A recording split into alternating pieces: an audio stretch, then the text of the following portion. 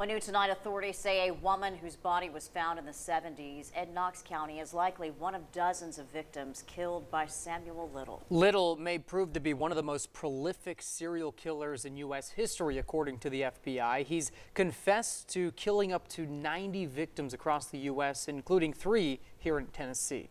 Fox 43 anchor John Becker joining us now with more on this cold case. John?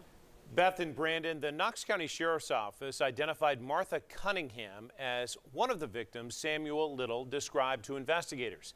Cunningham's body was found in a wooded area in East Knox County in 1975. At the time, her death was thought to be from natural causes. Along with Cunningham, Little says he killed 2 other women from Tennessee. One woman he met in Chattanooga in either 1980 or 1981. And killed in Dade County, Georgia, just over the state line.